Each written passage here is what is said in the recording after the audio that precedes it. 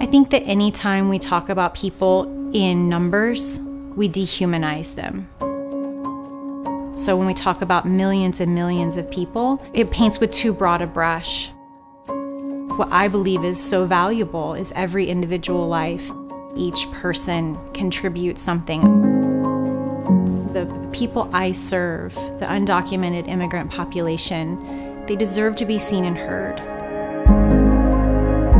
They are souls here in this country. They're the fiber that make America what it is.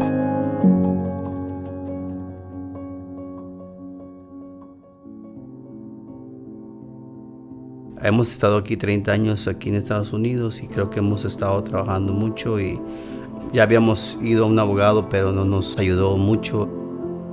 Ser madre soltera sin documentos es un estrés diario, es miedo diario.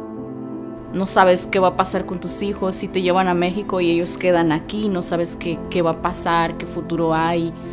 Eso es lo que se vive diario como madre soltera. Toda mi vida he trabajado, pero no se siente uno a gusto, no se siente uno tranquilo. Al principio pues piensa uno que uno algún día va a tener una residencia para vivir mejor todavía y inclusive mi hijo me dijo que nos lo merecíamos mucho y pues que le echáramos ganas nomás. People are still leaving home to come to this country because it still has something amazing to offer. I have clients who have referred to it as the country with golden handcuffs or golden prison bars because for so many of my clients who are Mexican, they are here and they have a life that's so prosperous, but they cannot leave because they wouldn't be able to come back to their US citizen kids and spouse. They can't go home.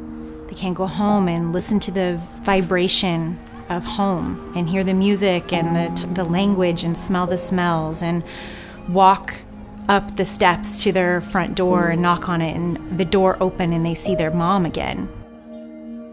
Mi hijo me lo deportaron hace 4 años y yo no he podido ir. Mi mamá no viene de aquí desde que 15 años.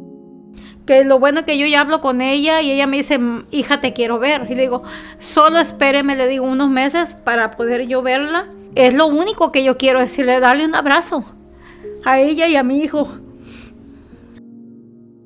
Alguna forma para arreglar mi caso y el de mi hijo y pues un mejor futuro es lo que se mira cuando uno está buscando tener un seguro social. We love serving people who know that they are ready and that they deserve to live a life of freedom. And they're coming here to make a decision about changing their life, because that's what we're here to do. Cuando yo llegué aquí la primera vez, pues tenía miedo, tenía nervios, tenía muchas preguntas en mi cabeza pensando si ¿será que hay una posibilidad para mí y para mis hijos? Desde el momento que llegué aquí sentí la diferencia de los otros lugares. Aquí es totalmente diferente porque ven tu vida, lo que pasas y te ponen atención, la verdad. Lo siente uno como familia más bien, o mejor a veces que la familia porque uno explica tu vida. Nos hace sentir muy a gusto, más mejor, ya más tranquilos, muy felices sobre todo después de 30 años que estamos aquí. Hemos sufrido, hemos batallado, hemos trabajado y todo eso y creo que ha servido mucho haber venido aquí, bastante, mucho. Hasta lloré ese día porque me sentí como si aquí me quieren, como si aquí me tratan como una familia, como si me tratan como que no estoy sola yo. At New Frontier Immigration Law, we believe that families belong together. And the right to choose where you live is fundamental to being a human.